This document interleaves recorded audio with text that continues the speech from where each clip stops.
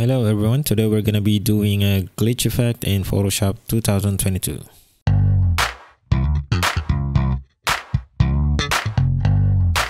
First, let's hit Ctrl J to duplicate the layer. Next, let's go ahead and add the adjustment layer, hue saturation. Tick the colorize checkbox, and let's create a blue color tint on this image. Once we're done with the adjustment, let's put them both in one folder. Once again, let's duplicate the original image or press Ctrl J. Again, let's add hue saturation, click colorize. Just making sure that the pink tone will be on top of the blue tone layer. Now that we got that organized, let's go ahead and create the pink tone and adjust the sliders for saturation, lightness, and hue. Once you're done with the adjustments, let's put them again in folder. Next, let's merge the layers in group 2 by selecting the hue saturation and image layer and press Ctrl E to merge layers. Let's do the same steps for group 1 or the blue tone layers.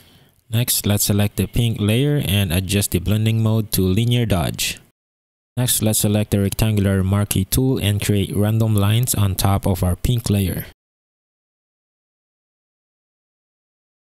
Next, let's select the move tool or keyboard shortcut V to offset the selection. Let's move it to the left and move it a little bit to the bottom to create a vertical offset.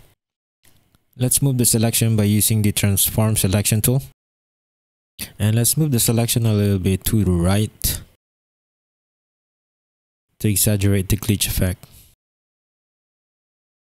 Or maybe we can scale it a little bit smaller and move it to the middle. Next, I'm gonna add the text glitch and I'm gonna use the Franklin Gothic font.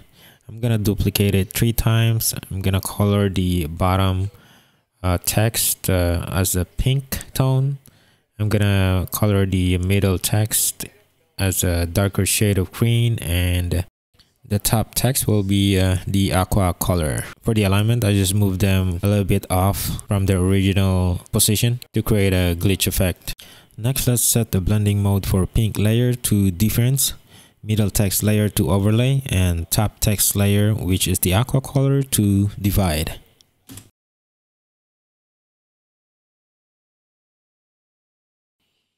To add the finishing touches, let's add another hue saturation adjustment layer and set the hue to pink color.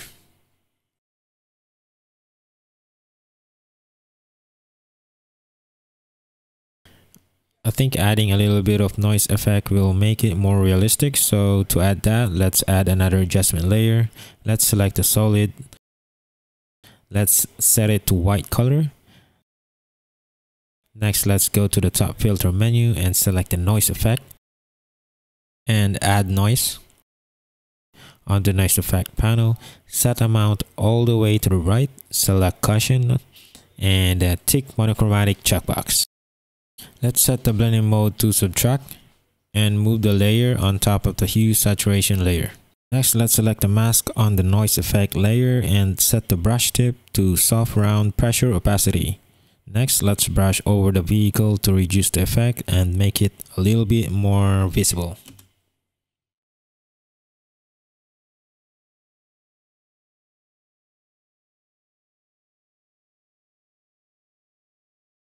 And now for the final step, let's select pink layer and set the opacity to 84% to bring out more of that blue tone and kind of blend them together.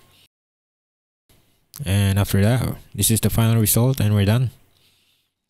Thank you guys for watching. Please subscribe to my channel by hitting the subscribe button. I'll see you guys in the next one.